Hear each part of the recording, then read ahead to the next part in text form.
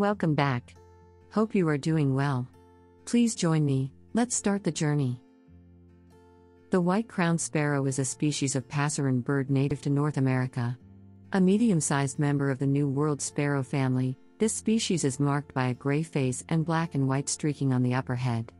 It breeds in brushy areas in the taiga and tundra of the northernmost parts of the continent, and in the Rocky Mountains and Pacific coast.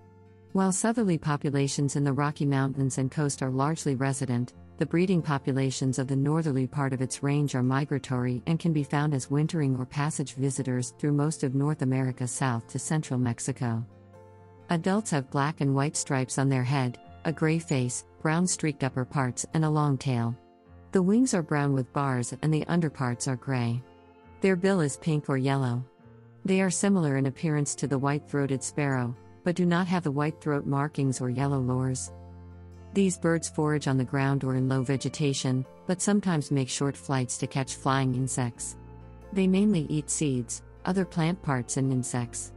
In winter, they often forage in flocks. White-crowned sparrows nest either low in bushes or on the ground under shrubs and lay 3 to 5 brown marked gray or greenish-blue eggs.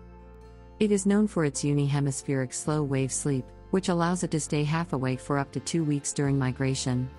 This effect has been studied for possible human alertness applications in shift work and truck driving.